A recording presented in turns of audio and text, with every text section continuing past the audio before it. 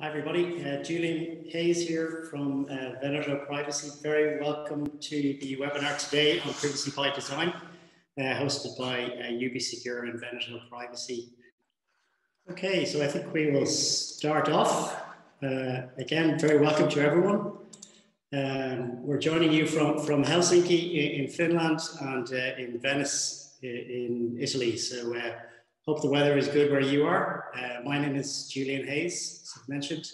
So I'm Managing Director of Veneto Privacy. Keith and myself will just do a quick introduction from our companies, and at the end of the session we'll also have a Q&A. So feel free to ask any difficult questions that you may have. We'd be more than happy to hear them.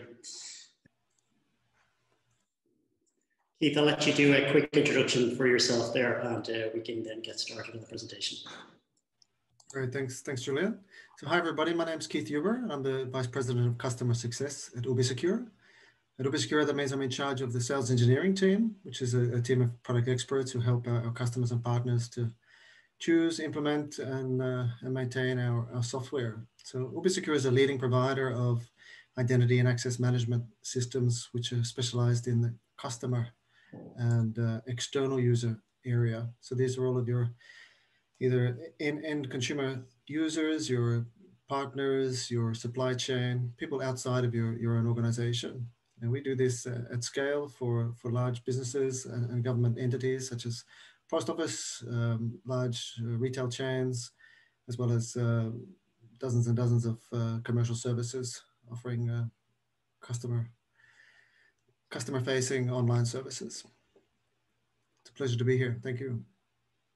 Great. So as Keith said, so essentially Ubisecure are a specialist identity management services provider, and Veneto Privacy are a data protection services consultancy. So we specialize in data protection officer services, but also all the bells and whistles that are required for compliance. So not just GDPR, but also across the other suite of regulatory obligations across the world. So we're going to keep today's session quite informal, right? So we will have a session at the end, and we'll also be joined by Jesse, who's with Ubisecure also. So we're going to talk about some real world examples of privacy by design, but also some of the core concepts and tools in terms of achieving that. So I'll kick off myself with my own pieces.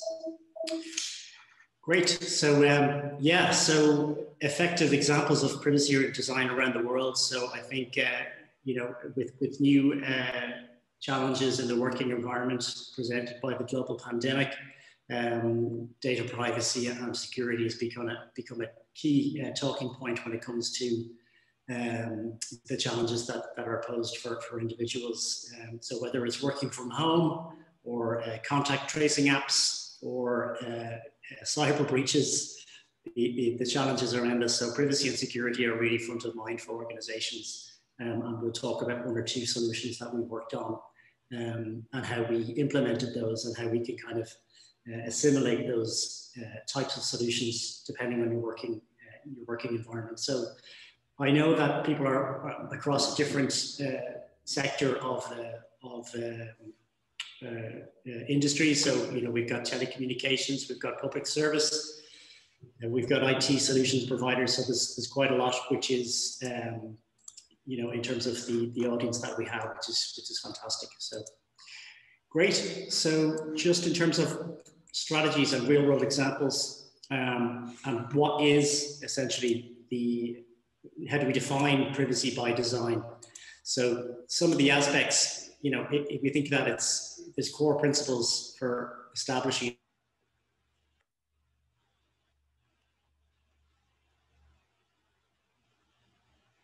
effort and you know, definitive thinking in terms of how you're going to execute your solution or your process. So it is very much preventative and not a remedial action.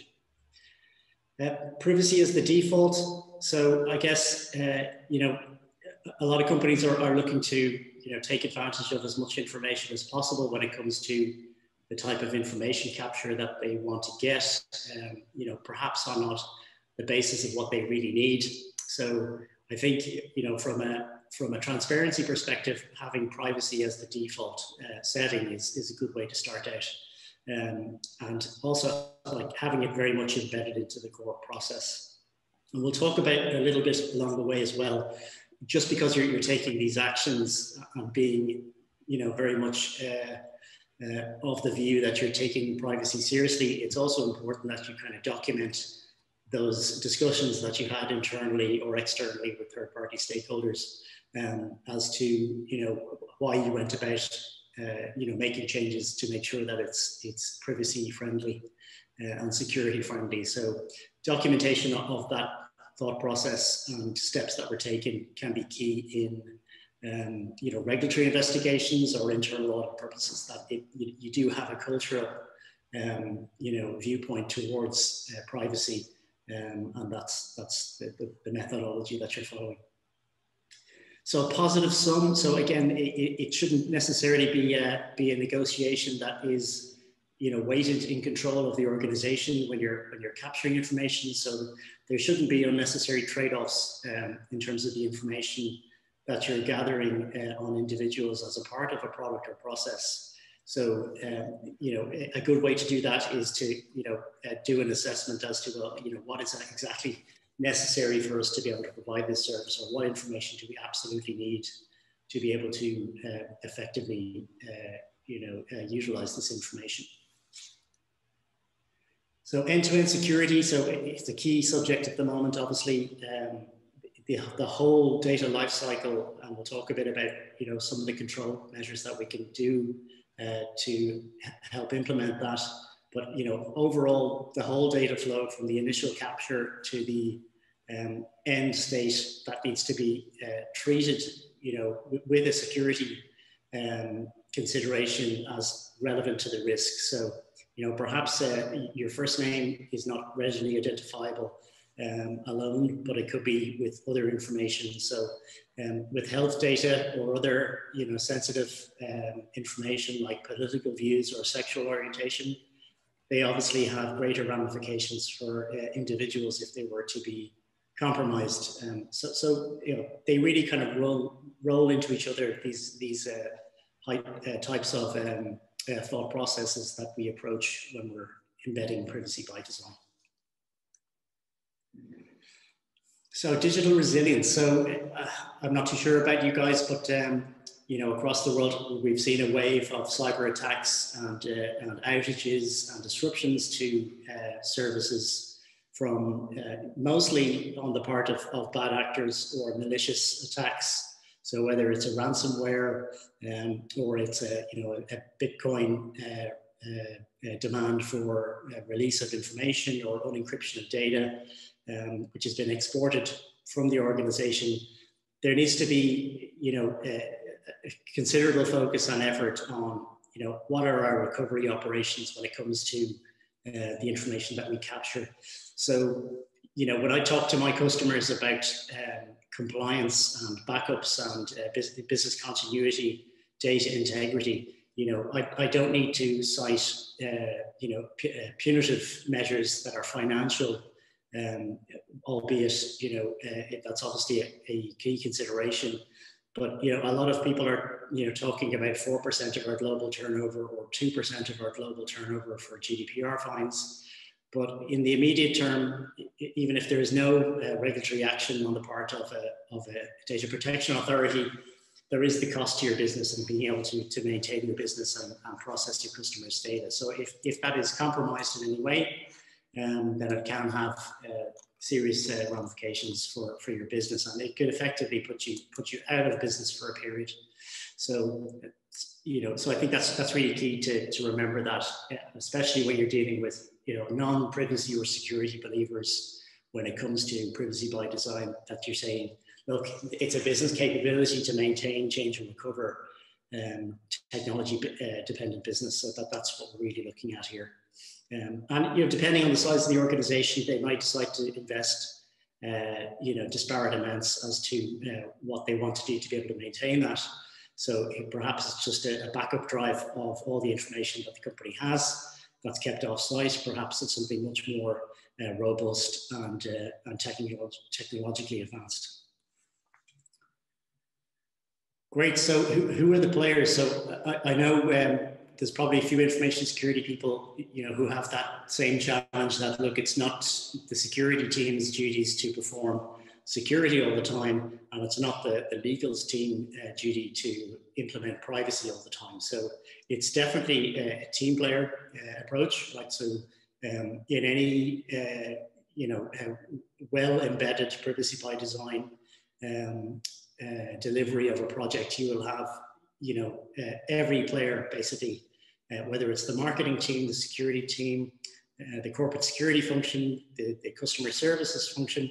They'll need to play a part into providing inputs into those key pillars, whether it's security, transparency, and maintaining individual users' rights. They need to be at the table and playing their part in that.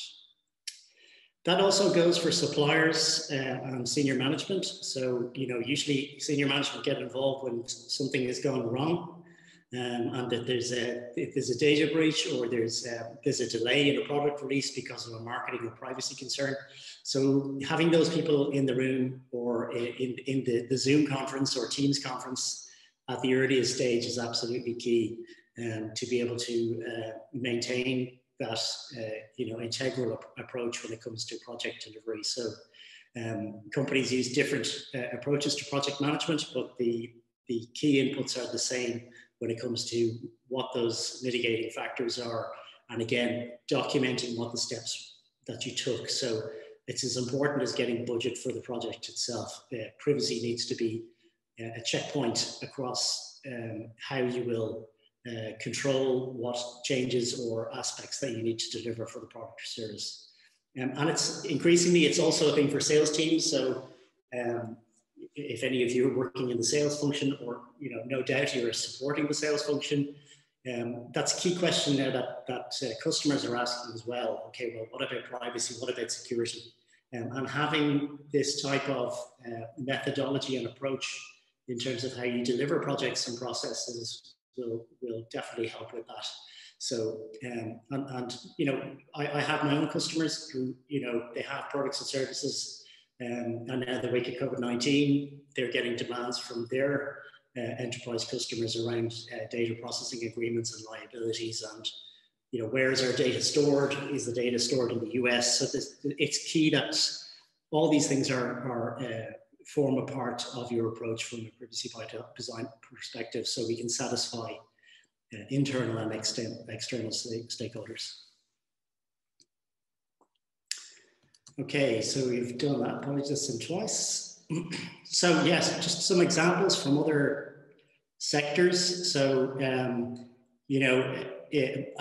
used to have an old boss, and he was like, what's the checklist? What's the pilot's checklist? I think it's an excellent way to consider how you would, risk manage a product or service, or, perhaps you have a legal obligation to implement a process that requires data collection that you don't have at the moment. So, and we'll talk about an example later on, but, all flights have the same takeoff and landing procedures that are followed and documented and defined from every origination to termination of the flight. So going through those same checkpoints should be the same from the privacy perspective, that you're thinking about it and you're consulting each other on the basis of the data that's being processed.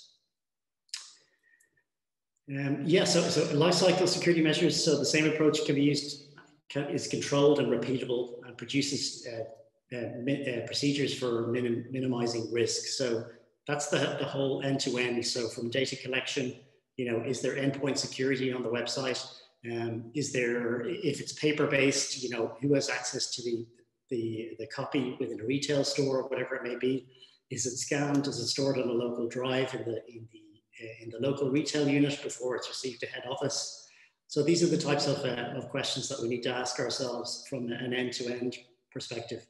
And then also on those control principles. So, notice and transparency is a key kind of pillar under data protection law throughout the world. So it's not necessarily a European or GDPR type of obligation, So you're effectively ensuring that you're stating what information you're collecting as a part of a product or service, and you're ensuring that it's made clear to the users that, look, this is the information that is captured, this is what we're going to do with it. And usually that's kind of a non-negotiable, right? So it's a statement of fact. So you're signing up to my Telia telecommunications service, or you're signing up to a Western Union money transfer service. There are conditions that are non-negotiable in terms of how the service will work. And then there are obligations from an individual rights perspective that, as a data controller, an organization who's responsible for processing the data, that you'll need to fulfill. So stating those in a transparent and easy way is key. And that goes also for apps and services, or cookies on websites. It might be minimal data collection, but it should be easy to understand and not spook the data subject or the customer into what information is being processed. Security treatment, again, so it's really important that we understand how we're going to process data and what type of conditions are we going to impose upon that, and that really goes across some of the further down the field processing that will happen on that particular data asset. So we might be collecting a telephone number for a specific reason, and we might have other obligations to store that. So perhaps it's for law enforcement, or if it's for tax authorities. So documenting what those are and where they've been copied to is also important, and what the security controls are around that data. So retention and masking and data lifecycle, it's really important to understand how long we're legally kept, or how long we'd like to store the data. But also there's some privacy enhancing techniques that Keith will talk about in terms of, what can we mask? What are the mechanisms for masking?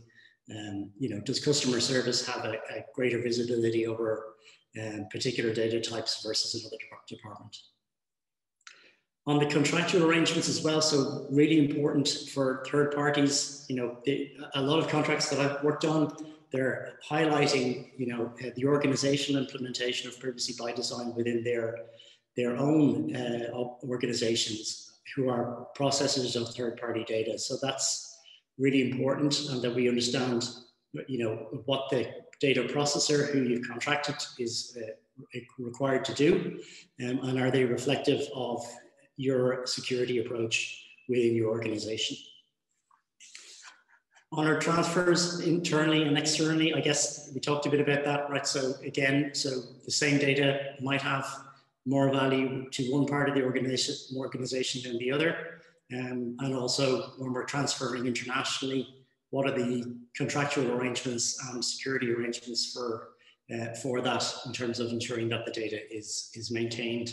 So a big discussion at the moment around Schrems 2, and the investigations in Germany are now kicked off on data being stored, European data being stored in the US, and the legality of that from a contract law perspective. So interesting times ahead.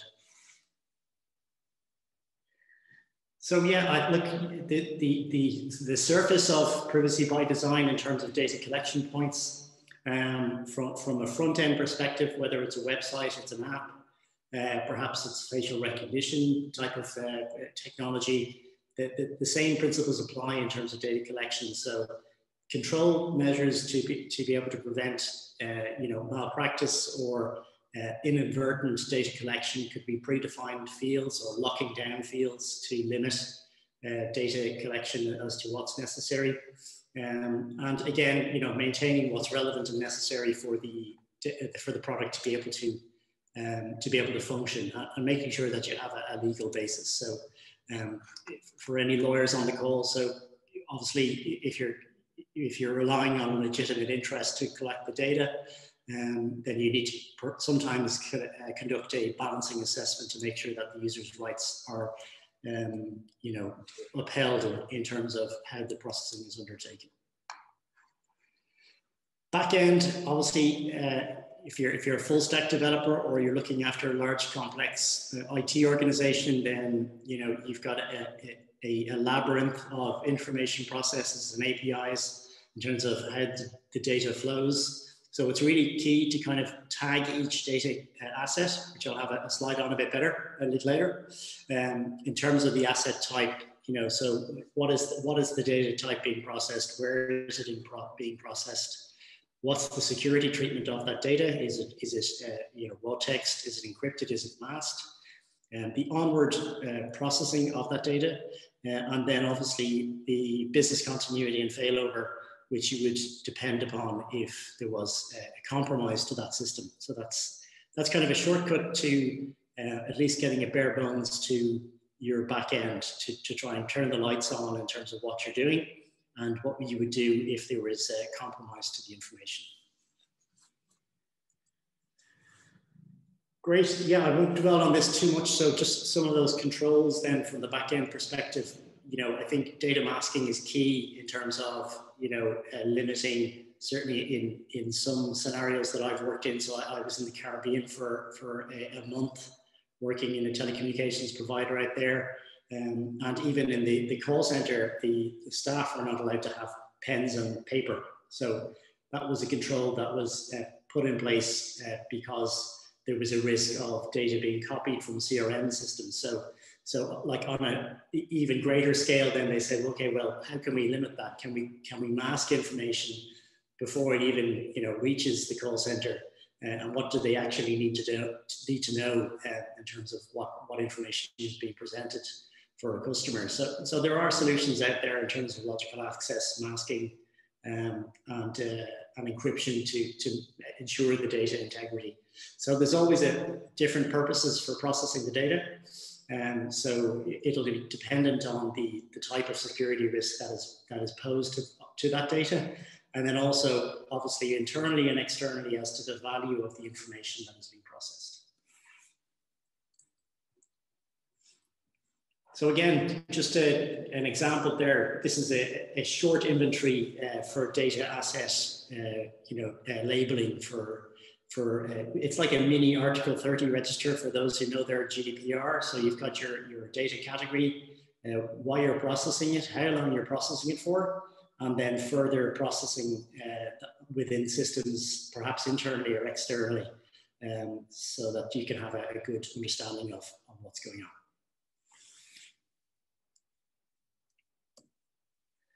Great. So this is a real world example. I won't say who it's from, but I don't know if any of you have got a COVID-19 status request from your employers or from other authorities. But essentially, this is a snapshot which I made up of a COVID-19 vaccination record for a company who has a duty to understand the vaccination status of their workplace. But as you can see here, like there's a real challenge here in terms of the information that's been captured. So again, from a data minimization perspective, the blood type or other illness perhaps would be not relevant to the issue at hand, which is to understand the employee's vaccination status.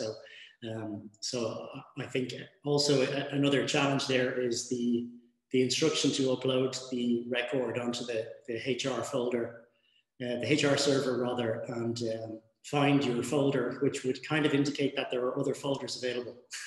So it could be a major challenge for individuals if they could potentially see the vaccination status of other employees of the business. But it's a broader indication that there is an availability to search other employees' information.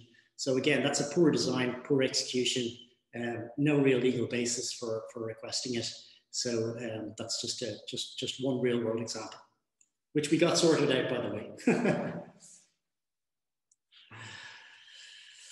Great. So yeah, I think just comparable control procedures. So just on the the checklist. So like it's like getting in the car. It's like starting your aircraft. You get in, you check your mirrors, you put your seatbelt on, you turn on your lights if it's dark. Follow a predefined set of procedures. which we'll be sharing the deck obviously after the call.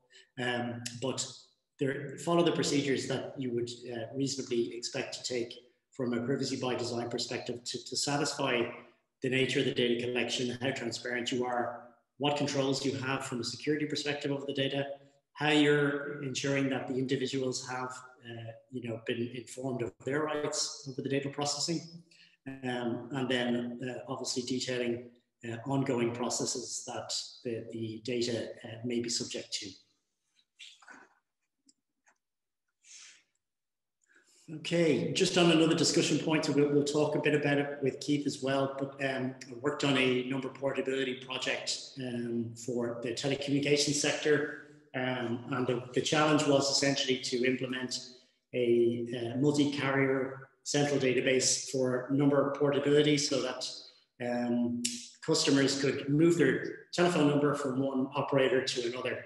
So it's basically to satisfy a different regulatory obligation other than privacy, but we had to think about, well, what would the challenges be from a privacy perspective in sharing telephone numbers between operators and potentially customer IDs, etc. So the solution is obviously complex in terms of that operators need to be able to talk to each other to validate that numbers are being exchanged from one operator to another, and the added complication that even operators who were not involved between two carriers who are reporting a number, they needed to be informed of the subscriber's move for call routing purposes. So it was a totally new and unique implementation from an IT perspective. A lot of mediation zones required between the networks, but there was two basically solution designs that were on the table. And the first one, this isn't a schematic of the actual architecture, but it gives you an idea of how complicated it could be from a privacy perspective. So the initial solution was that the customer ID would be requested in the standard provision process that you get even if you're connecting a new customer. And we'd store that data in a central database just in case the customer decides to move their number to another operator or to port their number. So that would be your name, your address, your ID, your subscriber number, obviously, and your customer account number. And that will be stored in the central server. And then when you wanted to port the number, you'd inform the new operator and that they would commence the migration process. So, there's big challenges with that, right? So, and it does have kind of comparable challenges as we had with the, data retention directive, which was prescribed by the European Union to store customer information if the police or the law enforcement authorities wanted to get a copy of it. So who you called, when you called them, etc. And that was kind of really on the premise that there might be a chance that you'll commit a crime sometime in the future, and we need to know who you called and who's called you. So a bit of a challenge from a privacy perspective, but again, this is pretty much the similar type thing, not for the purposes of law enforcement assistance, but definitely a mass storage of customer information just in case the number decided to port. So we changed the approach completely on that. We essentially decided that, okay, well, we should have a central database, that's for sure. We understand the reasons and basis behind that. But we basically have a centralized record, so that the number ID only, and it was only transmitted to the database on the basis that it actually was requesting to port. So we developed a common language so that the operators would be able to talk to each other. So this customer is with Vodafone, they're going to Orange or whoever it may be, and the centralized database would take a copy of that. And it was basically, it developed a capability that it was available even offline. So if the central database was to go offline, the operator was not dependent on it. So perhaps they couldn't port any more numbers, but the handover of one subscriber number from one operator to another was done irrespective, even irrespective of the database status, right? So that was the situation. So, and there were some other spin-off benefits, right? So obviously there's a resilience aspect in that, as we talked about. What's the integrity of this information? So because the central database was not required for to be operational 24/7, at least if there was an outage, we knew that the numbers that had already ported would not be impacted. But there may be an outage preventing new numbers from being ported. But that was a common SLA that was agreed with all the operators that, should this happen, we agree the downtime in advance, and rectifications would be made. And then all the other operators, so as I said, you needed to be able to operate inform operators who weren't involved in the initial port request. So after the port was completed, the central database would update all operators as to the situation of a number. So this number has gone from T-Mobile to Verizon, et cetera, et cetera. Okay. So yeah, I think selling compliance. So it's obviously compliance is not always the friendliest of bedfellows with marketing, but I think it's important that we really outline the value and also the non-punitive measures that are possible in the event of a data breach, or even the whim of an investigation from a regulator. It can be extremely disruptive for organizations. So we'll talk a little bit later with Keith, but there was a marketing agency in Ireland who were assigning club card points to you do your grocery shopping and you get you accumulate points over time, and you would buy whatever it may be, holidays or discounts or coupons from your supermarket. But this company that was providing the solution to all of the supermarkets essentially got subject to a ransomware attack, and data was compromised. And the Data Protection Authority essentially found that the situation from a security perspective was far from green in terms of how they'd implemented. So they ordered them to cease processing. So that is basically an instruction to stop data processing regardless of the investigation and while the investigation is ongoing. So that can have, that can essentially put your business to an end.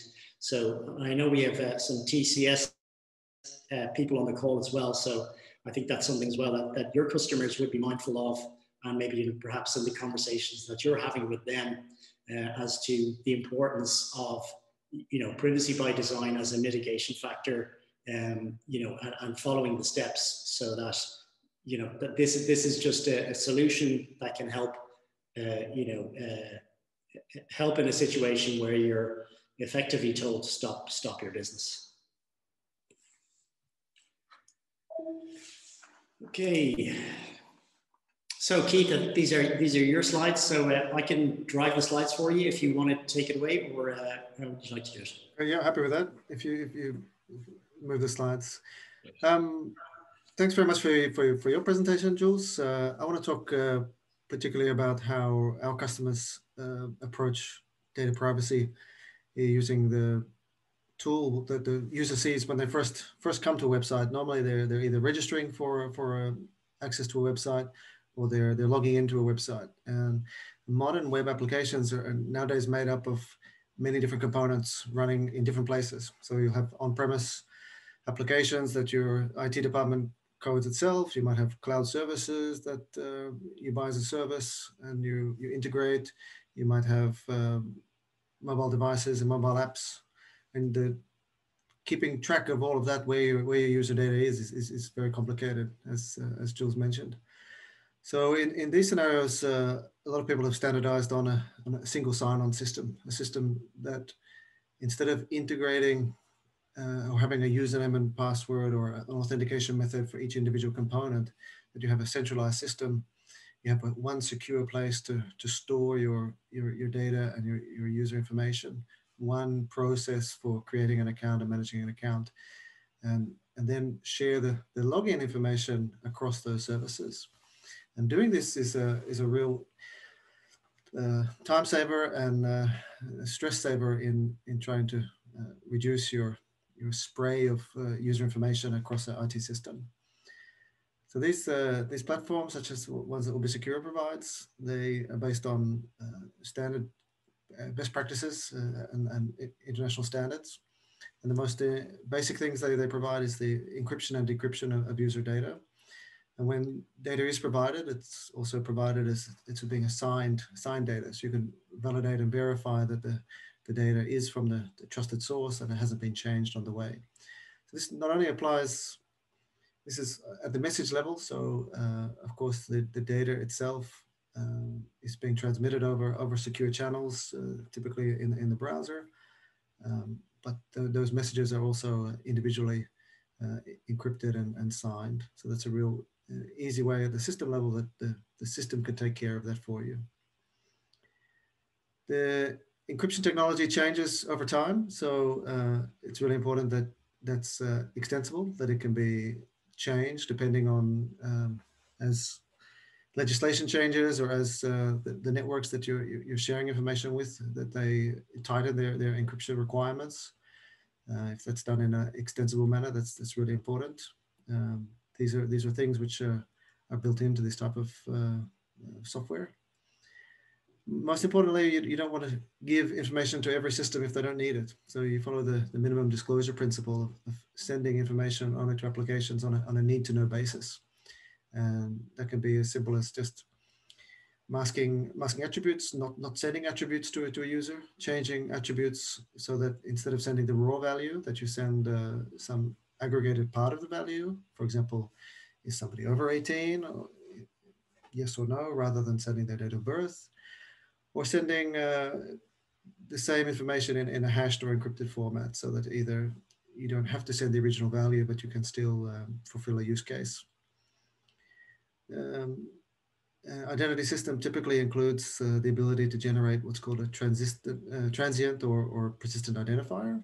And these are two ways to, instead of using the actual username when you're trying to communicate things about a user, that you are using a pseudonymous reference to that user. So a transient identifier means that it changes every time you log into the system. So you might not be able to tell that this is the same user as the user who logged in yesterday. Some parts of your system may not need to know. They just need to know that you're an authorized user, you're allowed to access something, and it might require no personalization.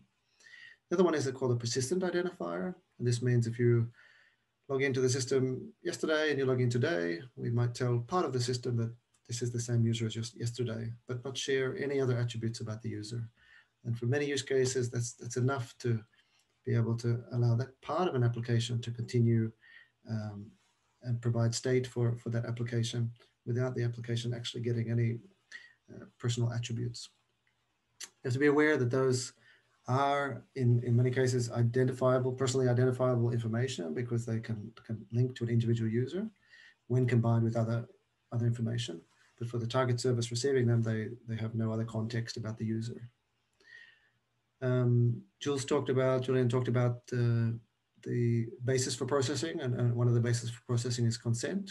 And in the identity management systems, typically you want to present that information when you're collecting the data, or also when you're releasing the data either to internal parts of the system or to external third parties. And the login screen or the user information screen are typical points where you allow that consent to be collected and managed and then revoked when necessary. If we go further on the slide, the other one is about account mapping. That nowadays it's quite common to allow you to link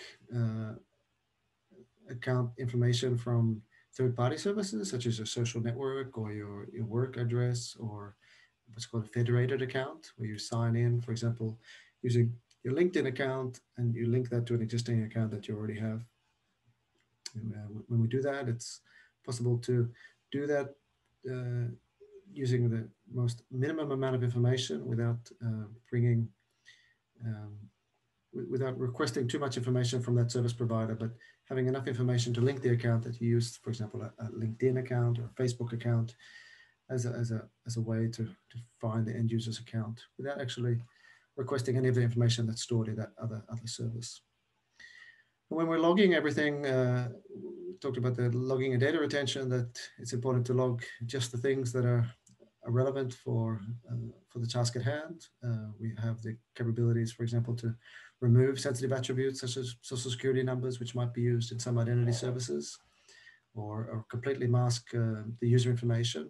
So our own services provide endpoints, for example, that allow billing information to be calculated, but it's actually impossible to determine an individual user from that billing endpoint.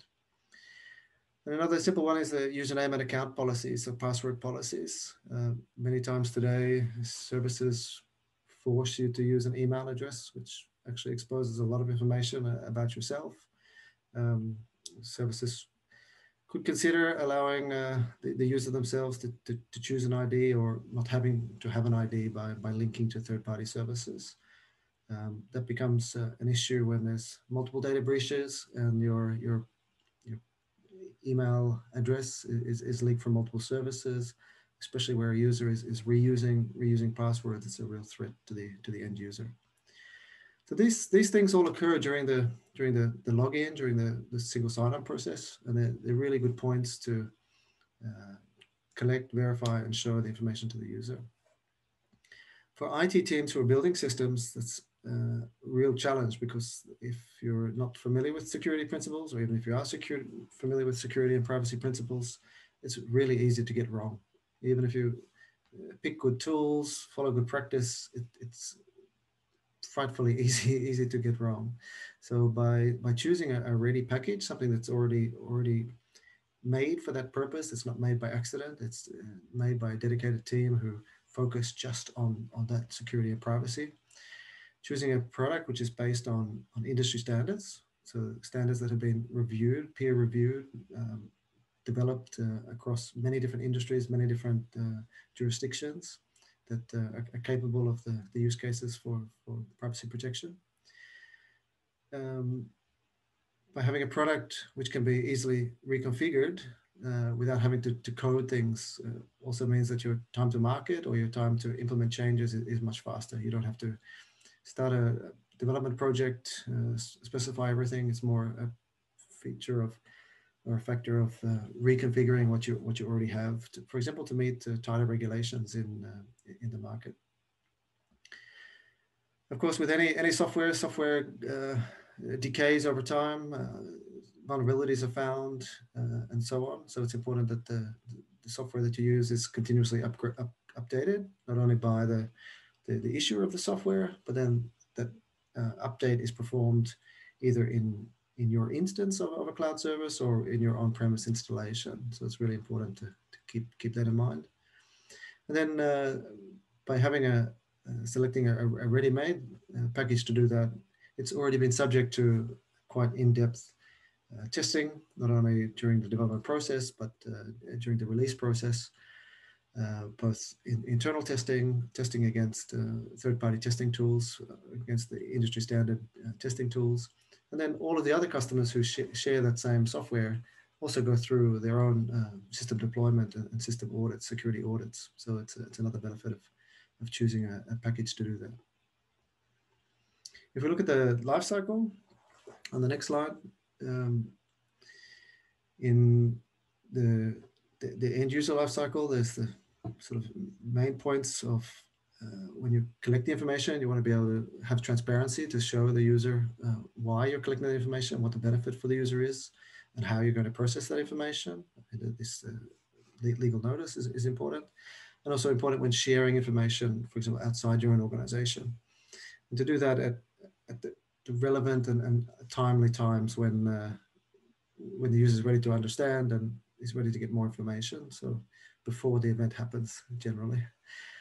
Verification is important. In most jurisdictions, the end user has a legal right to check their own information, to perform corrections, and review that. That should be as easy to do as signing up for an account. You should be able to do that online.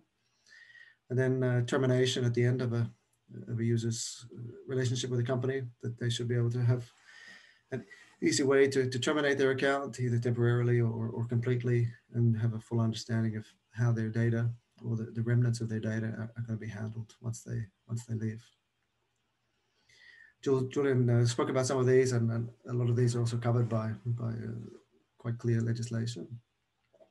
When you're doing an IT project, especially, for example, introducing a new service or upgrading or replacing an existing service, you have to take these checkpoints into play. So by privacy design, it means planning and carefully thinking about everything beforehand, not only from the functionality perspective, but the privacy perspective, the security perspective. Having internal reviews and both external reviews, not only for your own team, but the wider your organization and the customers as a whole. I find it's quite common for organizations not to understand the tools that they already have, not to understand how to configure those. So it's really important to seek expert advice, both from the systems that they're working with, but also understanding the legal ramifications of choices in configuration. Very simple things that are often missed is updating on-screen text and links to match changes in the system. You might be storing a new attribute or having release of information to third parties. It's really important to go through and update those things. They're very simple configuration things which are often missed, which can put you at risk. And then, of course, that logging and data retention. These systems and all of the applications behind them, they generate typically lots of data, and you need to consider very carefully what actual data you need to keep on hand and how to store that securely, not to put your customers at risk. And that's a continual process. It doesn't stop when the system goes live. It should be followed up with regular reviews.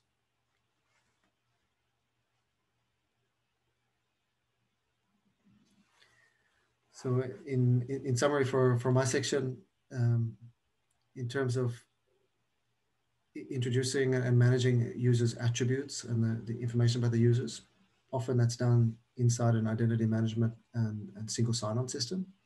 And by standardizing on one platform across your enterprise, you ease the process of not only inventory of those attributes, where that information is spread, but you give yourself much more clarity and control about how it's stored and how it's passed on to third parties. Great. Very good. Thank you, Keith. That's really good. I think that's definitely a good showcase of the definitive security steps that we can take in terms of securing data. And I think it's really important for everyone to understand, you need to invest in the security relevant to the risk of a compromise. So there's obviously, serious consideration that is needed for how you would, get buy-in, or how it'll impact the user flow from a data perspective. So, but it's really critical that at least that consideration is given as to, well, what's the issue if we can't collect this, or how important from a security perspective is we need to implement that. And there's a lot of shortcuts there. It's not rocket science in terms of how you would do it. As any data protection people will tell you, if we don't have it, then we can't lose it. So doing that impact assessment as to what's needed and how we're going to process it will be 50% of the way towards getting a good privacy by design perspective. So that's kind of that's our presentation element over. We're going to chat a bit about other real world examples. So I know Ubisecure and myself, we've worked on a piece on contact tracing apps in the wake of COVID-19. So obviously, if we look at the mobile phone as a key tool in fighting the pandemic, I'm sure many of you in your own countries have some sort of contact tracing app or COVID-19 notification app, and it really has kind of been built on the basis of the breakdown of the partition between the mobile device and the other sensors and APIs that the app has from a mobile phone perspective. So, so we've seen obviously there's the basic, the basic public health notification process in terms of informing you of wash your hands, wear a mask, maintain social distancing, etc. But there are other components of the mobile phone, whether it's your Wi-Fi, whether it's the Bluetooth connectivity, which are kind of being leveraged and being used to be able to communicate with other devices in order to maintain your safety. So, obviously there's a public health background in terms of why that information is being used, but the user journey from a customer experience perspective and informing users that you're doing this remains the same, right? So all of those services would have gone through a data protection impact assessment or a privacy assessment, depending on what type of the world you're in, that would basically perform an analysis of what information is being collected and how we're going to process it. So I think it's a real challenge from a public policy perspective of the use of these services, but they're definitely they're playing their part in fighting the pandemic. And the same control principles as to how creepy is it that we're able to do this, and providing some sort of legal assessment or even engineering assessment of how it would work is key. So we open the floor to any questions. We have engineers and we have legal professionals and privacy professionals on the call. So we'd welcome any questions that we have in terms of the examples that we've outlined or anything else that we haven't covered in the presentation. So I'll open the floor. Jesse or Keith, I don't know if you want to kick off with a question, particularly around what you've seen in terms of implementation from a GDPR perspective or an e-privacy or relevant regulation. And if you wanted to talk a bit about that or pose any questions to me. But I think, as we've mentioned before, that getting away from legal assessments is key from a privacy by design perspective. It needs to be kind of everyone's day job. So we'll open the floor for any questions that anyone has.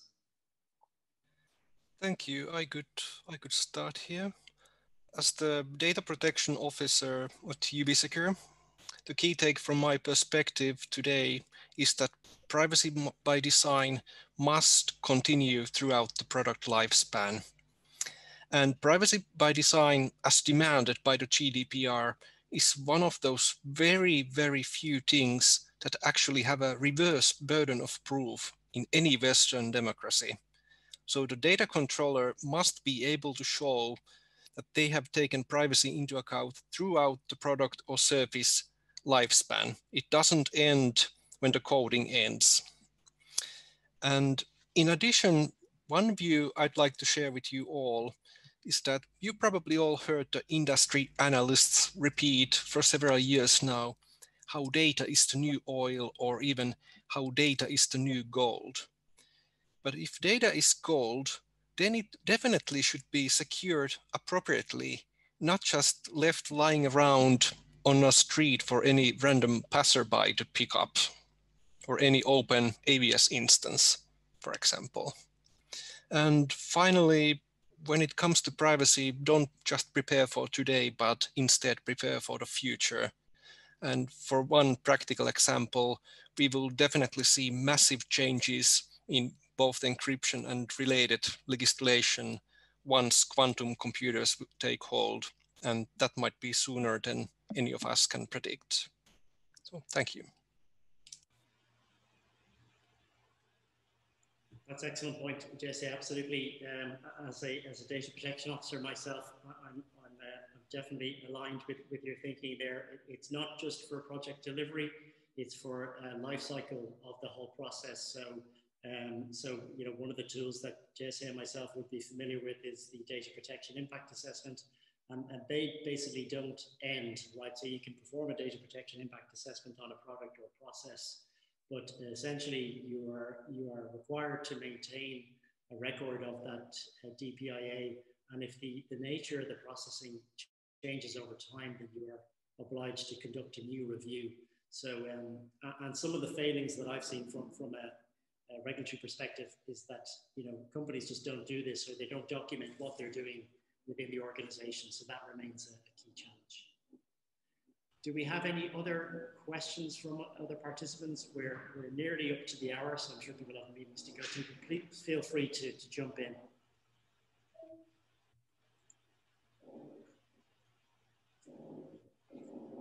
Okay, great. I don't think there's anyone else, but thank you so much. Really appreciate your time joining us today. We will make the webinar available as a recording. And we'll communicate with you. Our contact details are here if you need any further tips or guidance, or you want to provide any feedback on the presentation and the presenters. But thank you very much for everyone for attending today, and hope you're staying safe. Thank you. Thank you. Bye-bye. Thank you. Bye.